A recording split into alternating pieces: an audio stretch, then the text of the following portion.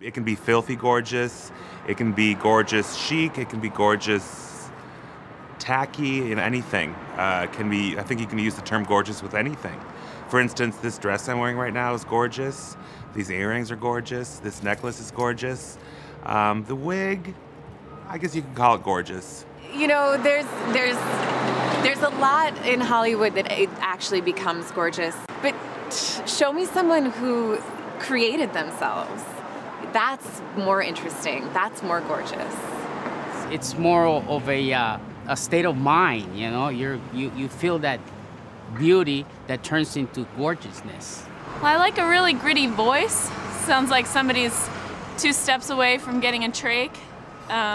So somebody's smoking for decades and then they start to sing, that's my jam. I'm a science major, went to UC Berkeley, and we had an anatomy class, and we would like pick at these brains, you know, and these brains would be just kind of nasty to look at. You would poke them, but they had a gorgeous definition. It's people being able to push the limits of their art, of themselves, of their immediate surroundings, of their atmosphere to create something that's, you know, bigger than everyone. Someone who's like completely true to themselves and like doesn't care what other people think of them. Do you see the beginnings of what you know is going to be a major storm and storm clouds, or the beginnings of a tornado, which can be horrendous, can be frightening, but in their natural beauty, there's still a sense of gorgeousness to them. I think that being gorgeous is sometimes based on asymmetry a little bit, like that it's not completely perfect.